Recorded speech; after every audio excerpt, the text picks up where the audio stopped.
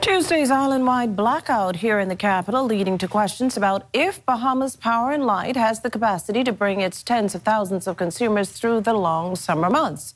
Well, BPL's Chief Executive Officer Whitney Hasty insists the power giant does, stressing that the outage was not due to load shedding. BPL has spent a significant lump sum of money upgrading its fleet.